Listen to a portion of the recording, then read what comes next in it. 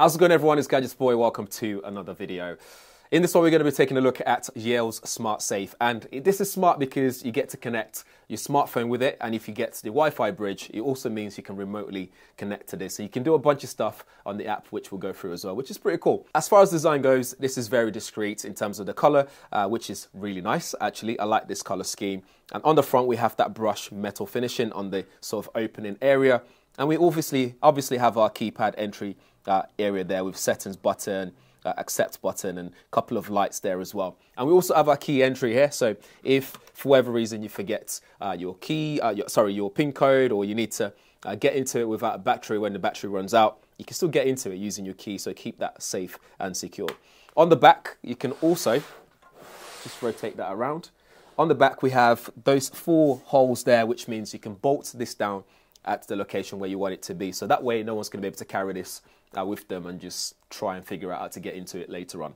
Now, by no means am I some sort of security expert or anything like that, so I won't be able to tell you if this is fully secure or not, or what certification it's got or anything like that. So do your own research when it comes to this. But as far as safe and just keeping your peace of mind, and having something like this that you can control using your smartphone and keep track of things, this is a really good idea. I really like it, and it just feels really solid. And it's got two tray system in there in terms of the shelving units, so you can store things on top, the bottom layer.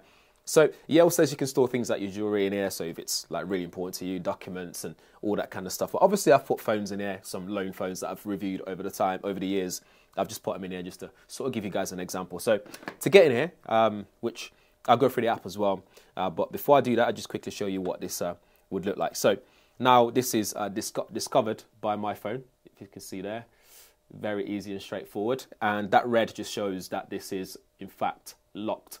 So if I just tap that red there, uses my Face ID, because that's what I've set on this, unlocks the safe there, which is really cool, right? It's very straightforward, like I said. It does exactly what it says on the tin. On the back of the door is a battery case, so this is where you put your battery. So you got 4 AAA batteries in there. There's also, you just lock that back. There's also a light on here which will illuminate what's inside. So if you were to open this in the dark, you'll still be able to see what's inside of it. But as you can see, there's a bit of a mess in there right now. I've got loads of phones just like dangling around, and that's because I was carrying this from one floor to another with everything in there.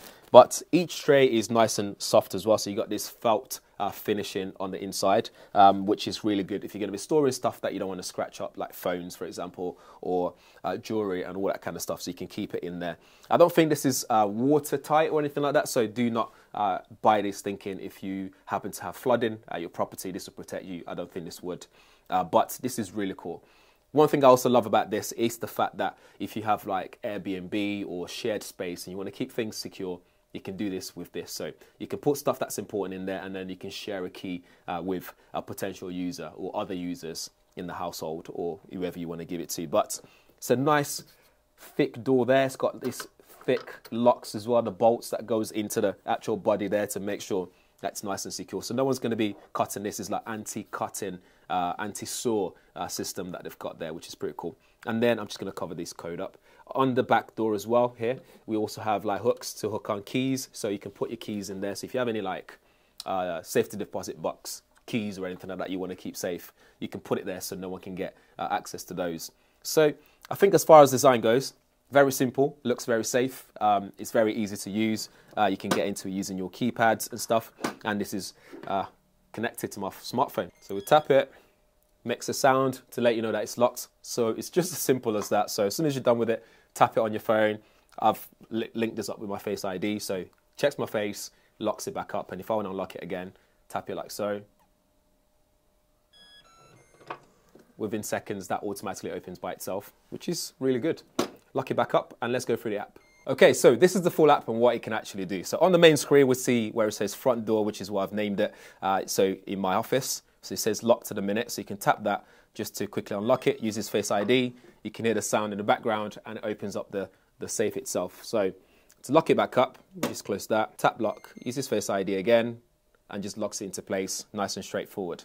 The next tab along the bottom here gives you like an activity history of what's going on. So it tells me every time allocated users have opened and locked the safe itself, which is cool. So you can keep track of who's been in and out. So if something goes missing, you can say, well, you were there at this time, this place, etc., and it tells you etc. It tells you exactly what you need to know. Moving along, this is the guest list, so you can invite people onto the safe. So this way you can invite someone, give them a personal entry code or app access, so that way they can control this using an app, or they can enter a code. So if you're traveling, for example, if you're away for whatever reason and something's in there that's needed back home and someone needed it, you can say, well, if you pop to the safe, I'll send you a code. Go there, unlock it, done. Very, very cool, very cool. And then we go to settings. So here we can see house name and photo. So this is where I've named it Tommy's office. You can add a photo as well. Just extra bits to make it a bit more personalized. You can edit owners as well. So you can add new owners or remove owners and stuff like that. And then if we're going to lock settings, we can see the name of the main door there. So I can change that name as well if I wish to do so. And then we've got hide entry codes. So if you turn on, all entry codes will be within the app, will be hidden from view, which can be good for safety, or security rather, and privacy. You got verified access if turned on. So things like biometric password authentication is required to operate the device with your phone. So things like Face ID will be required to use this. So if I turn that off, it means you can just load up the app, tap it, but you don't want that. You want to add that extra layer of security on there. Got smart alerts. So this will be good for if someone tampers with it. So if I go here, create a new one, you can say alert me when the door is locked or unlocked by a specific user. So you can say Tommy or any user if you want. Click done. Choose a time, anytime it occurs, or you can set a range if you don't want to be disturbed all the time. Save that. So now every time I open this, I'm going to get alerted to say someone's opened it or I opened it, for example, in this case. We can go to device settings and you can see that the volume on here for the sound, you can change that volume, which is cool. Keypad settings on here. Operation mode, normal or privacy. Privacy just means you won't be able to see the code and stuff like that, or sound, so you won't be able to tell what's been pressed. And this supports HomeKit as well.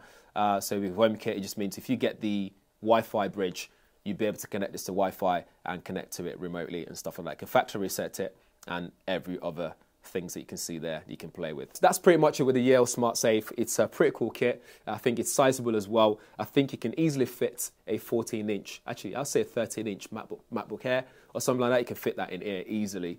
And you can put maybe a camera. You can put a DSLR in there, yeah? So if you were to use this in your Airbnb, for example, in a shared Airbnb space, you can have it there so people can store their personal belongings so no one else can access it, which is pretty cool. So it's a very useful piece of kit. It's not that pricey either. I think it's reasonably priced. The Wi-Fi bridge is quite expensive though, I think, for the cost that it's listed for. But other than that, I think it's a great piece of kit. Let me know what you think in the comments below. Is it worth it? Would you buy something like this? Are you actually thinking of security and stuff like that? Let me know in the comments below. And if this is your first time around here, please do subscribe, smash the bell notification as well. And I shall see you guys in the next one. Thanks for watching.